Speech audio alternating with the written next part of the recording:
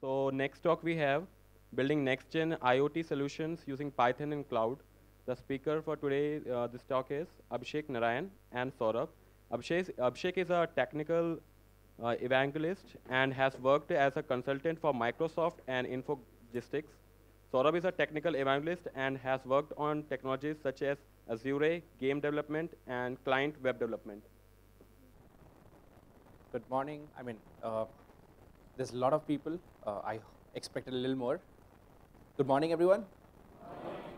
Okay. Great to see this crowd. It's pretty awesome, and we'll try to keep up to your expectations as well. And as you see, this talk is mostly about Internet of Things. So just a quick hands up. How many of you have you tried with embedded programming or Internet of Things programming?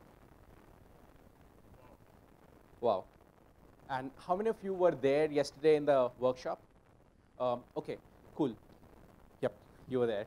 So in today's talk, what we'll do is we'll talk about Internet of Things, the whole scenario first, and then we'll take you through some interesting demos on Raspberry Pis, Arduinos, and play around with those things. And it's going to be pretty basic, and we'll use, of course, the language of the day, which is Python. And how many of, just to understand, how many of you also work on Node.js?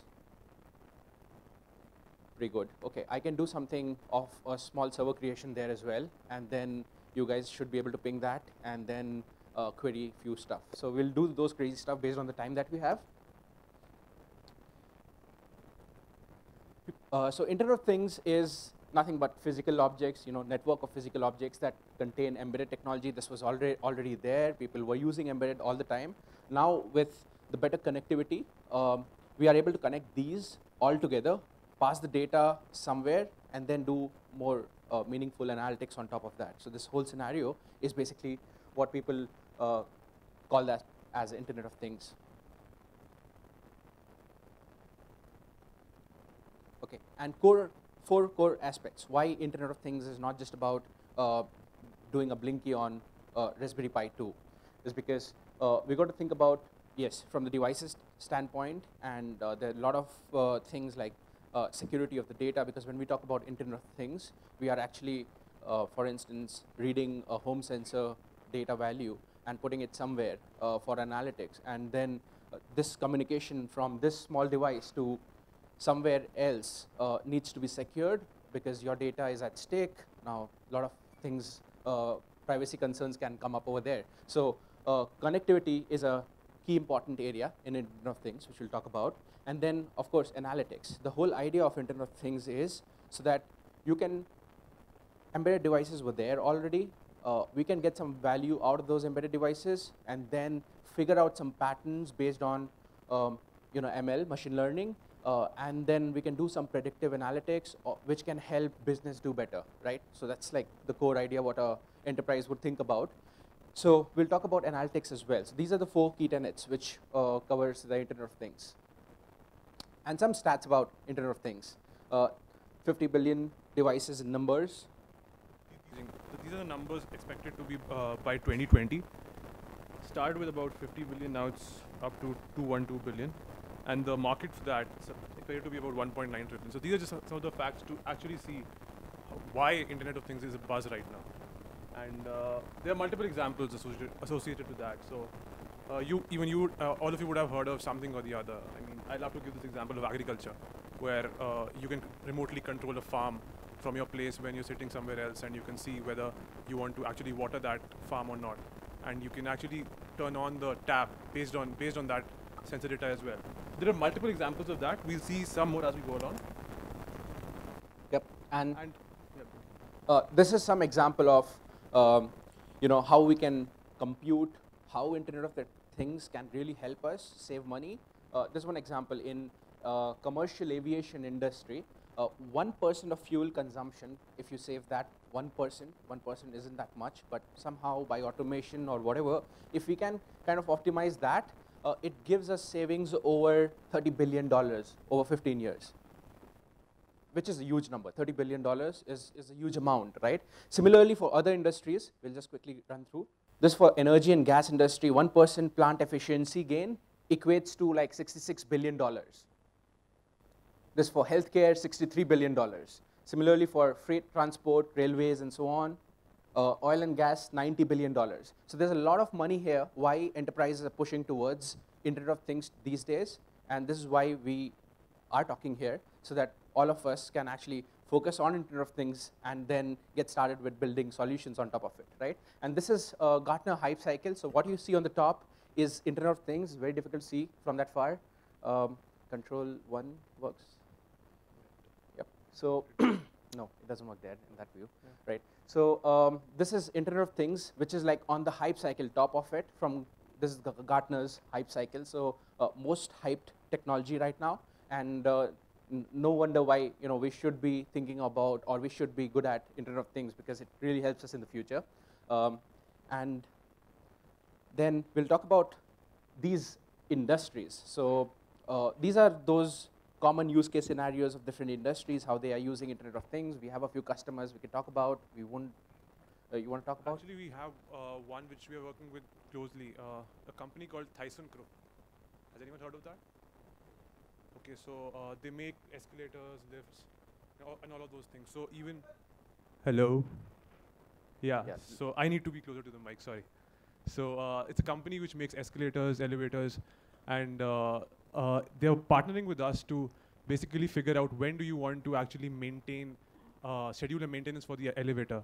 So consider they've put up some sensors which can actually detect that, say 2 weeks down the line, this elevator will need some repair. And before anything fatal happens, or before actually something manual happens and the technician comes and takes care of that, they're able to predict that beforehand, and they use machine learning and all of those things at the back end to just figure out some data out, figure out some meaning out of that, and take some action based on that. So that's a live example. We have multiple based on that as well. We have smart building homes. Yep. So how many of you are wearing a wearable? Band, smart watches? Wear, Fitbit, band. Okay. So I mean, that's one space where people think next, like the mobile boom is going to move towards that, wearables and so on with those technologies.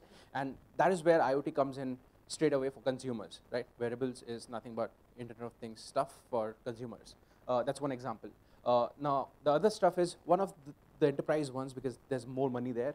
One of the biggest diesel engine manufacturers in this world, they have used one solution, which I know of. They have microcontrollers there in the engine. They have used various sensors in it, which gives out values back to the mobile app using your Bluetooth connectivity system inside the car. And that helps, like this mobile app analyzes that data, sends it back to the car manufacturer, and also the service centers. So all of a sudden, you will get to know a message or a call from service centers saying your car needs maintenance because the brake is 80% bad, and your car needs maintenance, right? So these are the kind of things how Internet of Things is really coming into picture in services industries, in everything in services. So it is really awesome if someone tells your car is going to break down before it literally breaks down, right? So this is an apt scenario of Internet of Things. Well, before we get started, we got to know this. When we say Internet of Things, we can use a server machine with sensors, sending data, all those things. It can be called as Internet of Things, right? So there are basically 4 different types here. So one is the large one. Generally, when you go to watch a movie, you have a kiosk, you tap on it, get your tickets printed and so on, or while you take a flight, you can do a online check-in using kiosks. So those are large devices. Then you have the mobile devices where you can use for instance, you buy something from Flipkart, they come up with a small device where you can swipe your card. That can pretty much be a mobile device running an industry-based operating system on it, and then that can do all your secure transactions for your credit cards. Then you have a small device, which is pretty much what we will show today, and Raspberry Pi is part of that, and all the embedded stuff comes in. And then we have even smaller device, which we'll also show. It's lying down there.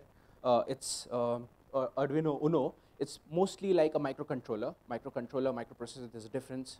It's a very, very tiny device with less memory, with a single thread running. So the programming there looks a little more challenging, like especially for me, not coming from that space, because I always run out of memory. So These are those microcontrollers, but these are pretty cheap and very, very nice for doing one task or two tasks. Like, just keep doing that all the time. So reading things from the sensors, it helps us save a lot of cost. So the way you go up, the cost increases. And while you talk about Internet of Things and millions of devices connected, your cost really goes up when you select something from the large. The programming becomes easier, but the cost goes really high. So these are some devices. Arduino Uno microcontroller, Raspberry Pi, you have a Tessel board, JavaScript guys would love that. And then you have a few other things, Intel Edison stuff, which works with Linux. How many of you use Linux? Wow. So I was thinking of doing this whole IoT scenario using Windows IoT, but thank God, okay? We have Linux ready. Yeah, we have Linux ready, right? So it's all good, right? So Linux is pretty awesome for working on such hardwares, and we'll actually use that here. And moving forward. Then comes the next part before we get into the demos is this part, which is more trivial. We can do processing locally. We can absolutely use Python libraries here. But when we talk about millions of devices, of course, it's got to be connected. Internet of Things scenario or something on the server is more meaningful. I can still use Python on the server side to do more meaningful analytics. And that's where the basic thing comes in, collection of data. Because we know when the data is there in the store, I can run my stuff there, get the data. Collection is actually a big issue with Internet of Things devices. When we say 1 billion devices, like 1 billion devices, right? 1 billion devices can't do a REST call to an API, and then at every second, I might not have a scalable enough API to be actually collecting that. So that is where we need some infrastructure which can just blindly, any number of data per second, it can just collect. So we'll talk about that. Then analysis, we'll talk about those things. Consumption, of course, you have like information, like you have the data, which is not yet information. You run something over there, get the information, show it in beautiful dashboards. That's the whole thing looks like. Okay, predictive analytics. This is one key thing of Internet of Things. I mean, this is just one thing that IoT can be used for, but you can actually do a lot of predictions based on training your neural networks, or it's called machine learning here. So you can absolutely use that. And this is a little complex, but this is how enterprises use that. So you have smaller IoT devices. We talked about the lower end one, the cheaper ones.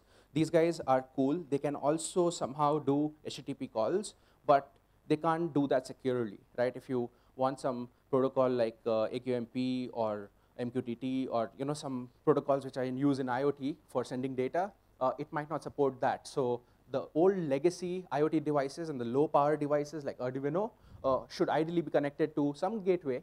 It can be a Raspberry Pi gateway, some server, something, and that channel communication is under you. So you secured that part. So when you're putting that there, because security is a concern, as I said, right? And it's very easy to leak data out of these lower devices because you can't run an encryption algorithm there, and that small device encrypts data, sends it back, and so on. So got to be careful, have a field gateway or something which collects the data, which scenario which will show you. And if you have IP-capable devices which can actually take care of the security, well and good, you can absolutely do that. Just like a mobile app can be a scenario. Mobile app can do that. So if you have an app running in an IoT scenario which is syncing data from my wearable to that mobile app to that cloud, works well with that IP-capable devices. And then internally, from the devices side, you have stream event processor. You get events, collect that events in Events Hub, or you can use Kafka. You can use Events Hub, which is a managed service, and then you can give it to an event processor. So it's mostly like near real time. So you can do a near real time processing of the data which comes from different sensors. So you can monitor them in real time. And then we'll go back to data visualization. We can move on to the reference architecture. Now there are certain architectural stuff here which will not go much in detail, which is mostly from how you create your solution. It all depends on what kind of data analytics do you want to do. For instance, I want to store data of my temperature sensors somewhere, but I want to create a trigger alerts as well. So I will create two different streams of my data. One goes to my cheap stores over there. The other one, I can plug it into my event processor and check for alert conditions, like temperature when it goes above 30 degree, and then call some API to notify whoever the right guy is, right? So I can have a hot and a cold data store, and similarly, it's mostly called as Lambda architecture in IoT, so we can create that, absolutely. Now, so we have the app, sending data, app or small device, to Azure or Kafka. Then we have stream event processor processing that guy. It can pass the data to ML service for training machine learning and so on. Or finally, we can display that data to the dashboard. So ML can act as a trigger, or stream analytics can act as a trigger. Send it back to another event processor from where you will display the data into Kibana. You have a lot of options there. So let's get started with the scenario. This is what we will take you through. You have the sensors. Sensors directly talking to this. It can be a mobile app with my Microsoft band sending data. It can be a sensor to a gateway. This would be a Raspberry Pi. It can be going all to the ingestion of the cloud, ingesting into the cloud, and then we'll use as much of analytics as we can in this, and then we'll show that to you. So you want to switch stuff? Okay, so give us a quick minute before we switch different laptops. What we will do is, would you be able to keep this on the top? It shows you this stuff just to kind of confuse you guys a little bit more. Think of a scenario in an IoT. How would you be able to ping a small device? Like this device sending is pretty simple. How would I ping this device back from somewhere over the web, right? Like how I could do a ping to a server. How would I probably do that on this small Raspberry Pi thing, right? So we'll see that a little later. But that is one scenario, problem with Internet of Things these days. Generally, it's not that you need a server there. But in case if you need, like imagine if I have to switch on, switch off lights, right? I would need to like hit back to the server, give a message. So for that, we'll talk about it a little later. Right now. So how many of you worked on some form of IoT before? Any board, any sensors? Okay, a good number that is. So how many of you have worked on Arduino? Excellent. So for all of those who have worked on this, they would be familiar with this environment. It is the Arduino IDE. So I'll first of all give you an overview of what is happening here. This device right here, the red part is a sensor. It is called a weather shield sensor. This will just give me things like temperature, humidity, and light readings, and multiple others. If I put up some more modules onto it. Below this, I have just basically put this sensor on top of a Arduino. And Arduino is basically your microcontroller in which you can put some code and try to run some basic stuff onto it.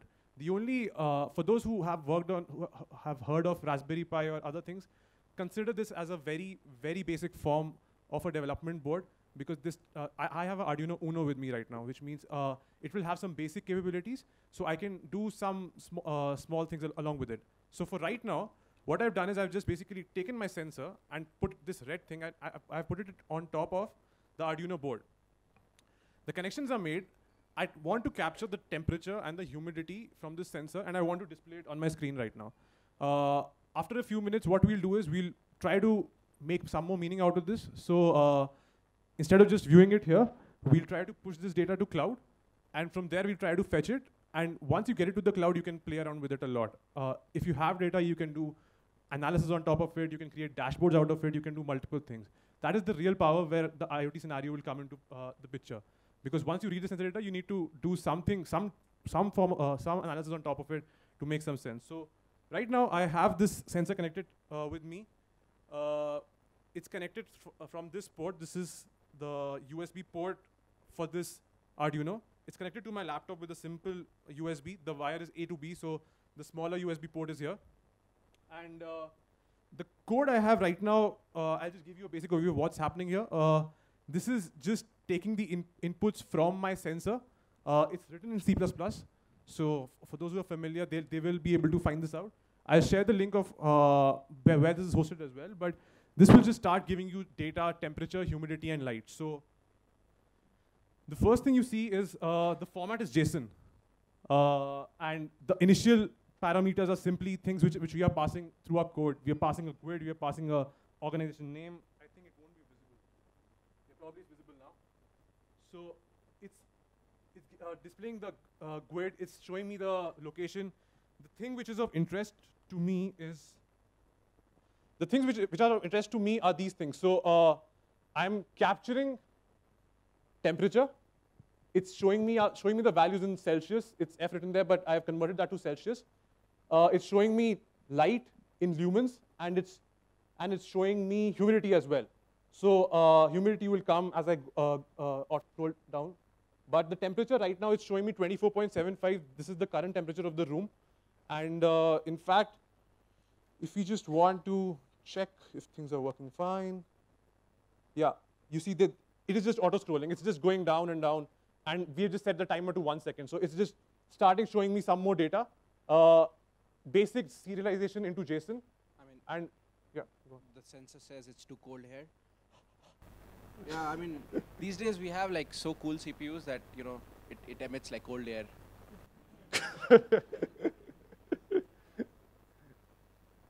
Not Okay. coming? Yeah, not coming. Okay. Okay, we'll have to. We'll just do this again while I talk. You just set this up. Okay. So this is he'll just show what's happening here, but you got the idea, right? So this is what's happening. I'm getting data in JSON. The next part of this would be I've deployed code to Arduino, and now to actually push it to cloud, I'll be using a gateway. And the gateway which I'm using is a Raspberry Pi. How many of you worked on that, Raspberry Pi? Okay, so almost the Arduino guys have worked on Raspberry Pi as well, I believe. So this is a Raspberry Pi. For those who haven't seen this before, I won't be able to push it further because of the connections. But this is what it looks like. And this is a proper PC. So in fact, I've connected this to my keyboard, to my mouse. And let me just go ahead and connect this to the monitor as well. Hold on. You want to see data? No. Okay. In the meanwhile, he does that. Yeah. The next step I'll be doing is I'll take this Arduino, just plug it out from my laptop, the USB port, and put it right here. This has 4 USB ports. I utilized 2, one for keyboard, one for mouse. It has a HDMI port, so I'll just display this to the monitor so that you guys are able to see the Raspbian OS running there. So Raspberry Pi, by default, you can run multiple OSs on top of it. Raspbian is a flavor of Linux. And we'll run Raspbian there. We'll take the input which is coming from that Arduino in JSON, take that input, connect it to cloud using something called Events Hub. So for those of who have worked on Azure, they'd be familiar with something called an Events Hub, which is basically a service which lets you ingest millions of events per second. So consider this, if you're actually in an IoT scenario, you'll be having multiple sensors deployed across multiple locations, each of them sending data probably at regular intervals. So just to facilitate that for massive data ingestion up to millions and millions of records, we are using something called Events Hub, in which we'll integrate those events and put it and ingest it onto cloud. After that part is done, Events Hub, then we'll start analyzing the data, which means now this thing which we have captured, this can go to multiple things. So this can go to a job which can display it to a dashboard, something called a Power BI dashboard, if you've heard of that, or we can just simply display it into a table, in a table format that whichever JSON values I want to read from this, I can go ahead and display it in the form of a table. So for today, we'll display it in the form of a table. We'll tell you something about how to go about with dashboards as well.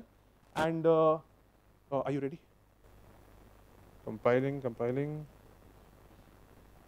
Yeah, I think problems with that library. So sometimes you're gonna like trust in the God, so something will happen. Okay, let me just connect this to the Raspberry Pi. Yep, you can. In there, to read the value from this coming from the serial port. So in this code, if you see, if I were to show you here, we were using something called as a baud rate to sending data.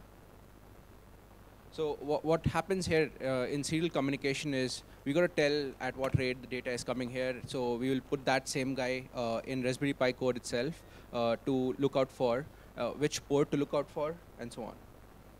So have you guys used the Raspberry Pi store? the people who have used Raspberry Pi. Okay, the store is pretty cool here. Like, I have a few games which I keep playing all the while. So it's like a complete PC itself. Okay, so for those who haven't seen Raspbian OS before, this is what it looks like. This is the default view. I'm using the GUI because I've been used to that. And otherwise, you could just simply use the CLI and work and play around with that. I'm using the GUI. I can play around with all of these things. So I have Python already integrated into it.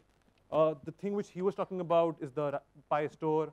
You go to internet. So I mean, there are multiple things. It's simply you can use all of your commands here and get started. I installed Python on it. And once this thing is fixed, once we are able to get the serial output from the Arduino Uno, we'll take that output into Raspberry Pi. So just for that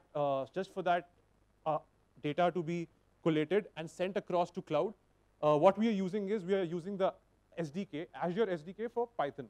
So we guys usually work on Azure. So if you want, you can work on that. You can work on any other cloud, AWS, etc. But here, what you're doing is you're basically using the SDK. So I installed the SDK first using pip. Then I went ahead and wrote some about 12, 13 lines of code. So if I just show you, this is the thing. So first of all, it's a serial port, 1 bit at a time, 1 connection at a time. And then I am using something called Events Hub, which I told you about, which is just basically used to ingest millions of events per second. For right now, per second, we'll be sending 3 items: humidity, temperature, and light.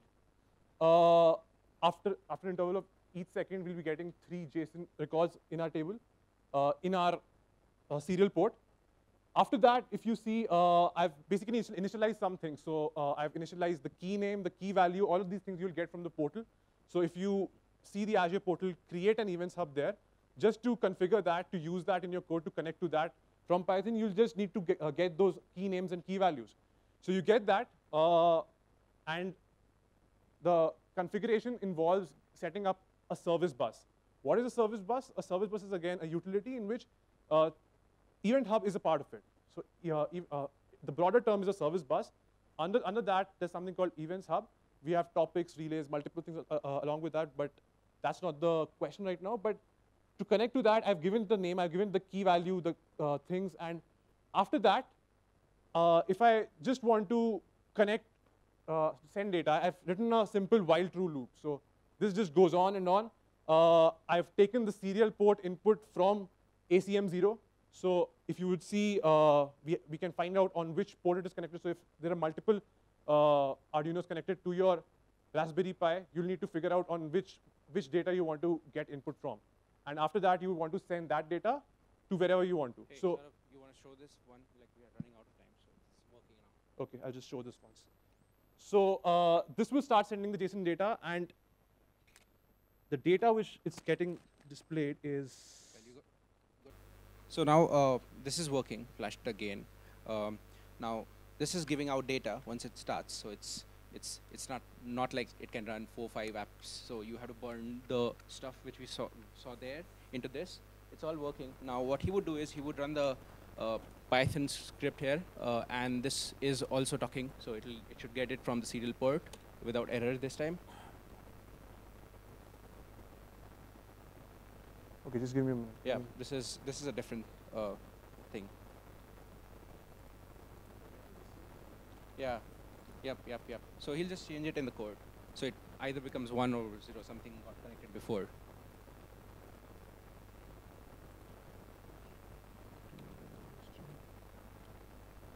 So it is ACM1. I'll just go here. Change So, yep. And you see next to that is the baud rate. So we have set that while programming this guy.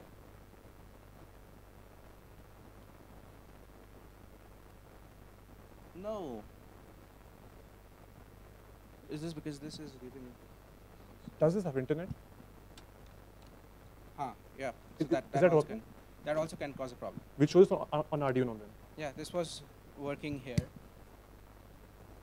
Okay, so I think the problem is with the internet. So this is failing. That error comes because of the internet thing. Let's just take this back here. Yeah, take that back here. So yeah, your Internet of Things is not complete if you don't have the internet. It becomes only of things.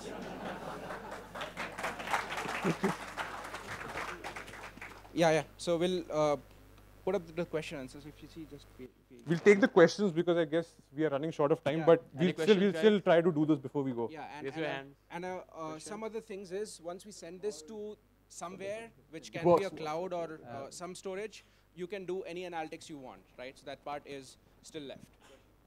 Okay, about the microcontroller part, my question is, now you are using Arduino, right, for programming a VR. So generally earlier what we are doing is just use an editor and use the AVR GCC compiler and use AVR dude or something to upload it, right?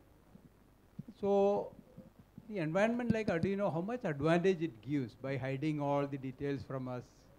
Is it really, you know, I know, is it really worth going for Arduino, or we should go for a simple approach of writing the C code and use a compiler and, you know, upload it? So Arduino is basically mostly a prototyping device, and it is very, so if you want to do a quick prototyping kind of thing, works very good, but your point is valid. If you want to go with traditional C, C++, in fact, you don't want Arduino layer in between, you can absolutely do that. People do that when you have formulated your old device with the architecture and you want to burn a SoC, system on chip, like the final device. Then I would think about even this guy runs something of that sort, like Core C.